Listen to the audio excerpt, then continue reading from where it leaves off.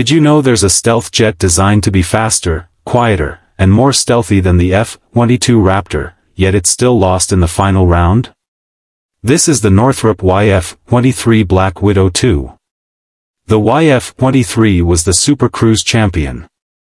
It could sustain Mach 1.5 speed without turning on its afterburners.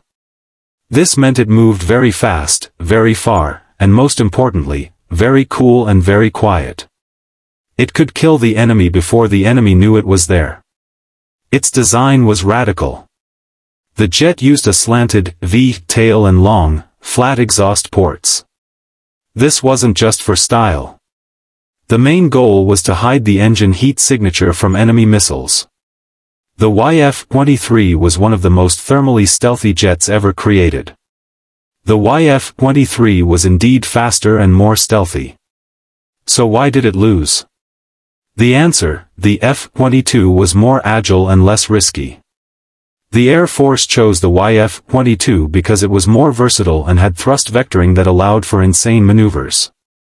The YF-23 was deemed too focused on speed and complexity. If you like historical content and unique facts like this, don't forget to subscribe or follow the Uniqueverse channel so you don't miss out.